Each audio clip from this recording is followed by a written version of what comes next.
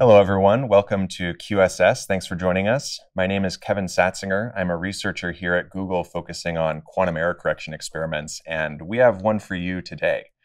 Now, in order to run the quantum algorithms of our dreams, we think that we need an error probability per operation of perhaps 1 in a billion or 1 in a trillion, while our physical qubits are limited to more like 1 in 1,000. And in order to cross that chasm of orders of magnitude, we plan to use quantum error correction to build a bridge, specifically encoding our quantum information into logical qubits, where the logical qubit is distributed across an array of physical qubits in such a way that it's immune to local errors on individual physical qubits.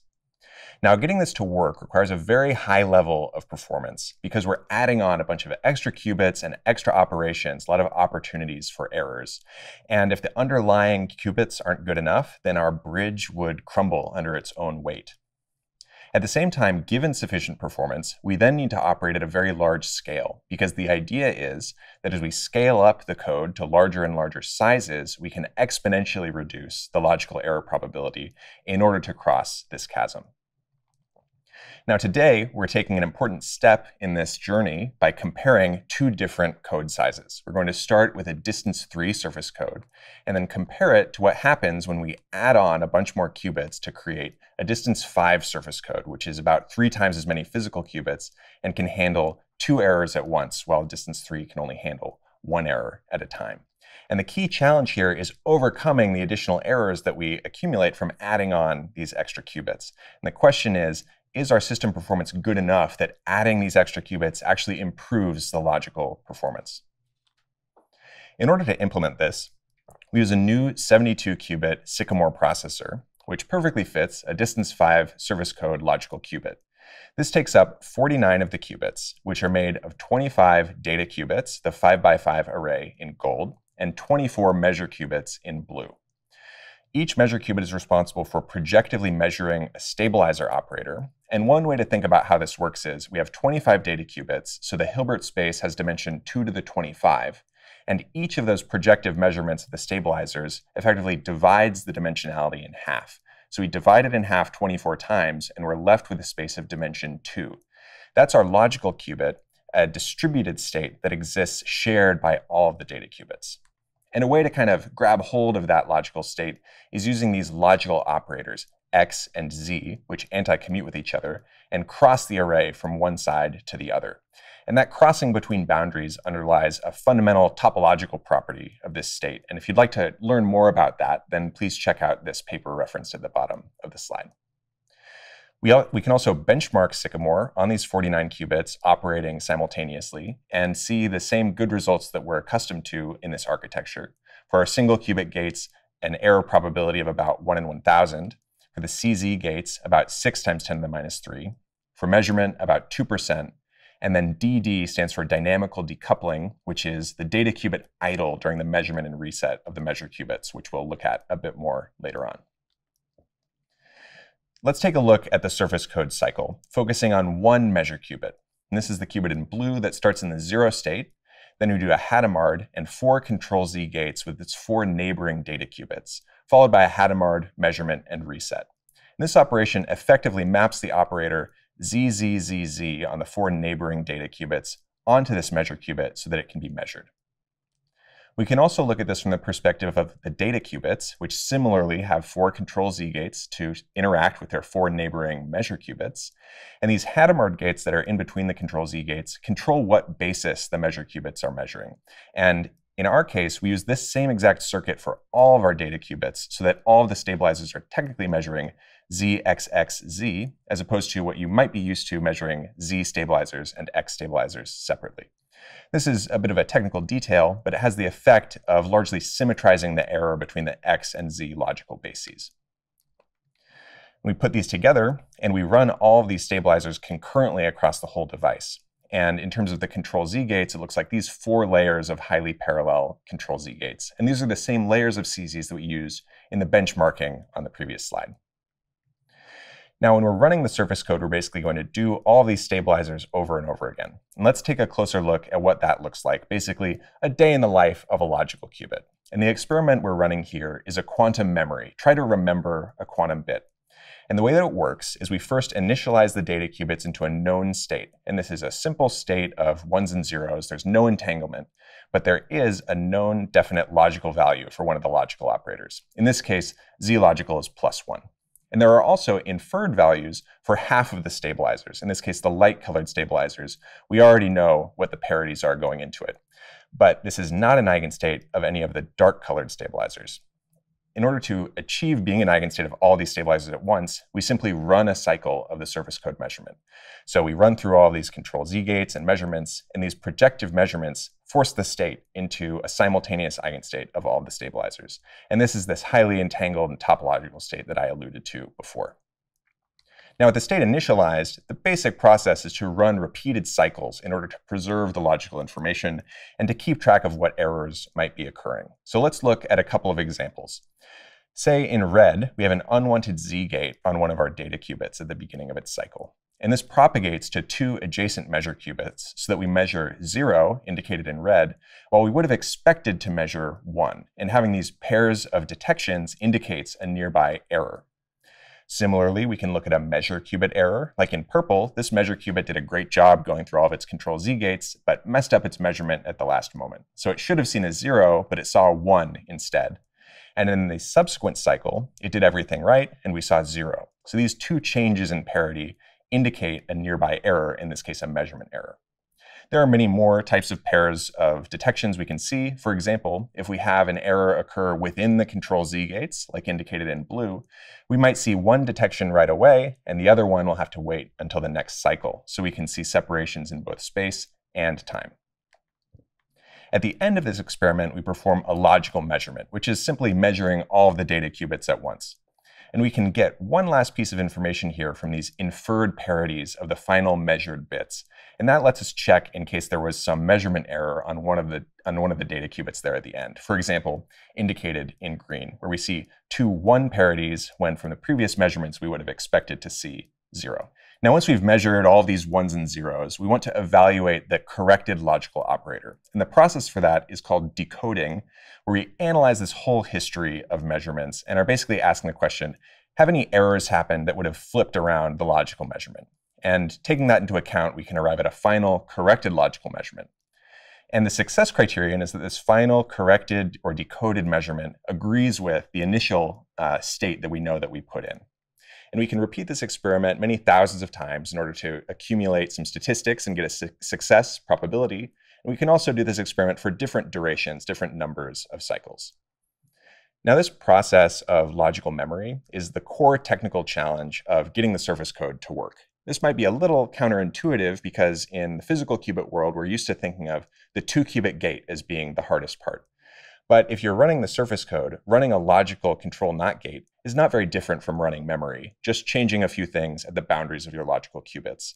So we're really focusing on getting memory to work well as our core technical challenge. Let's start looking at some data. And before we get into all of these logical evaluations, we can look at a simpler kind of data, which is the probability that each measure qubit detects that some error has happened nearby. And this lets us resolve the distributions of physical error in both space and time. So here, let's take a look at this plot for our distance 5 code, where we've run a 25-cycle experiment.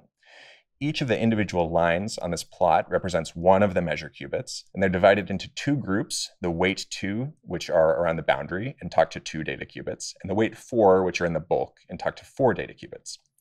We also plot in a darker color the average over the two groups of measure qubits. One thing you'll notice is that at time equals 0 and 25, we have noticeably lower detection probabilities, and that's because these detections involve inferred parities from the data qubits and tend to show fewer errors. Finally, the heat map shows the spatial distribution of these errors, taking the average from t equals 1 to 24. Something else we can observe in this data set is that the detections slightly rise over time. In this case, an increase of about 12% relative over 25 cycles, with a settling time of about 5 cycles. We attribute this to leakage, which is an important problem we need to mitigate head-on, and note that we don't discard any repetitions in this experiment, for example, due to the detection of leakage. Now let's start to compare the distance 5 to other experiments, for example, the smaller distance 3 code. And specifically, we're going to compare to 4 different distance 3 codes indicated in red at the bottom of this slide, which map out the 4 quadrants of the distance 5 code. This provides coverage of the full distance 5 with minimal overlap. Now, you'll notice that there's some inhomogeneity in performance across the device. For example, on the left side, there are more detections than on the right side. And this is a slight departure from the ideal experiment where you would have a simple, consistent error model, and you would be able to compare directly what happens at distance 3 and distance 5 with the exact same errors. And in order to best approximate that, the best comparison is between the distance 5 and the average of its constituent distance 3s. We observe similar behavior in terms of detection probabilities between the distance 3s and the distance 5, and you even see similarities in the spatial distributions of the detections. We can also compare to a simulation, and I won't go into great depth here, but this is a simulation with Pauli errors in addition to leakage and stray interactions, and we see reasonable agreement with the distance 5 experiment, and this will be covered in greater detail in a subsequent presentation. Now we can move on to the logical performance data, and we're pleased to see that distance 5 narrowly outperforms distance 3. Let's look at the data in closer detail. So we have 2 panels here showing the same data. The top panel is showing the logical error probability, the probability that you get the wrong answer. And this would start near 0 and decay up to 0.5, a 50-50 coin flip. The lower panel is the same quantity, but it's this logical fidelity, 1 minus 2 times the logical error probability, which starts at 1 and decays exponentially to 0. So in a semi-log plot like what we have here, you expect to see a line as we do. In terms of the logical error probability, we can look first at the time equals 1 point and observe that the distance 5 code has about half the error of all of the distance 3 codes. And it also has lower error probability than the average of the distance 3 codes for all of the times that we measured from 1 to 25. Though you will observe that there are a couple of times when an individual code, one of those pink triangles, does have lower error than the distance 5. Besides looking at the probabilities, we can also look at the logical error per cycle, basically the probability at each cycle that we accidentally flip our logical value. And this is based on a fit to these curves, specifically looking at the exponential decay of the fidelity. And what we observe for distance 5 is an error per cycle of 2.9%, which again is with no post-selection, not tossing away any data here. And there are a couple minor subtleties I would raise with this fit. First, we skip the very first point, time equals 1. And that's because at the very beginning of the experiment, there is no history of previous errors that can mess up the codes. So the effective logical performance is better in a way that advantages the larger code. So we skip that from the fit because it doesn't really fit the model of a constant error per cycle. We also consider drift that might happen between individual experiments when we're evaluating the error bar on these values for the error per cycle. Finally, I want to highlight a few best practices that we developed while working on this experiment. The first is to use a large number of cycles. Here we're looking at 25. Then we don't discard any of the repetitions, for example, due to leakage. We also use random initial states, which is another time boundary effect to try to start the codes on equal footing. And we interleave the codes and shuffle the time order in which we take them in order to remove any effects due to systematic drift over time. We can also compare to a simulation, and we see reasonable agreement. This is something that another presentation will touch on in a few minutes. Now, it was not the case that we just plugged this thing in and it worked perfectly right away.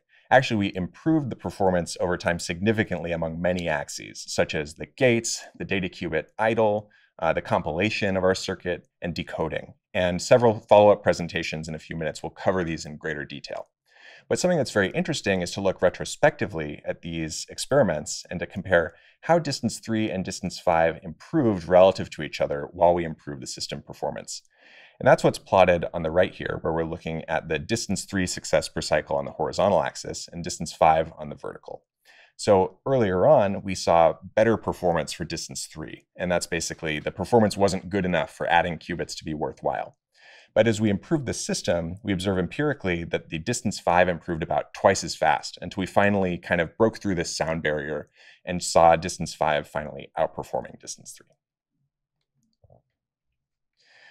Now we're interested in very low error rates, exponentially lower than what we're looking at in the surface code now. And a way to explore those today is using repetition codes, which are like a one-dimensional, easier version of surface codes. They allow us to test these larger distances, but they're not fully protected logical qubits. And to learn more about these, check out the paper listed at the bottom of this slide. We can fit, for example, a distance 25 repetition code snaking across the same 49 qubits that we use for the distance 5 surface code. And we see exponential suppression of the logical error as we increase the code size up to a point. And it looks like we're kind of running into trouble at about 1 in a million. And it turns out that that particular floor was due to a single cosmic ray event that struck the device during the course of the 500,000 repetitions that we ran for this experiment. And if you remove that very narrow slice of data, you see that the exponential suppression continues down to about the 10 to the minus 7 level.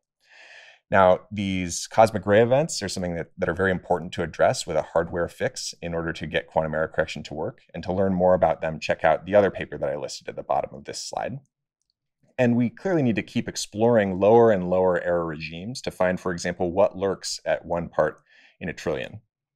One last remark here is kind of tricky to measure logical errors that are this small. We're looking at 25 million total cycles in that last data point and only a handful of logical errors that actually occurred. Now let me conclude by taking a look back towards practical quantum error correction. And this experiment that we've done today is comparing a distance 3 to distance 5 surface code and measuring that scaling and seeing that performance is good enough to actually see a modest improvement in logical performance when we add more qubits to the code. But this is only the beginning of the story. We have a long road ahead of us, and basically we want to make our surface code data look a lot more like that repetition code data. This will require significant performance improvements, like a factor of 3 to 10 across a wide variety of error mechanisms. And we also need to address many challenging error sources, such as leakage and cosmic rays that we've discussed here. All the while, it's crucial to test these ideas at larger and larger codes and smaller logical errors in order to build this bridge to the algorithmic logical performance that we need. Thank you.